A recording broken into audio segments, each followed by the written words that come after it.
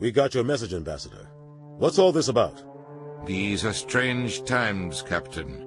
The battle with Sovereign changed everything, and we need to talk about what happened to the Council. Commander Shepard did the right thing. We had to hold our fleet back to go after Sovereign. It was the only way. I agree, but this also presents us with an opportunity. The Council is dead. The galaxy is looking for leadership. The Citadel fleets were decimated in the attack. Their losses have made the Alliance stronger. If we step forward now, nobody will be able to stop us.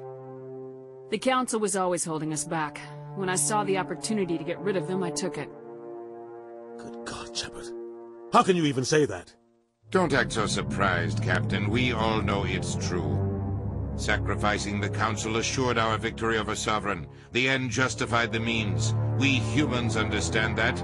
It's what makes us stronger than the others. What are you saying? The galaxy needs leadership, real leadership. When a crisis hits, we can't be paralyzed by debate like the old Council.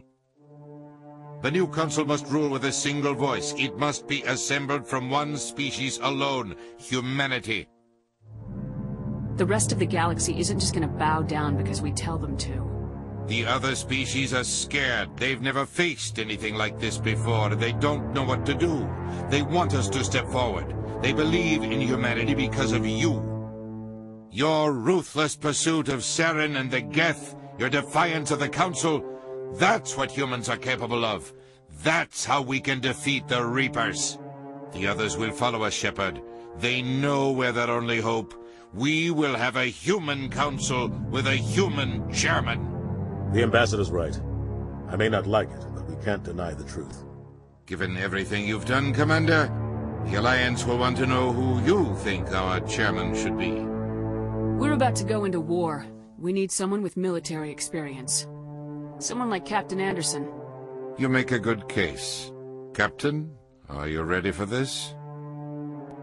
I don't know if any of us are ready for this, but I'll do what I can. So what happens now? You two can argue politics all you want, but the Reapers are still out there. They are coming, and I'm gonna find some way to stop them.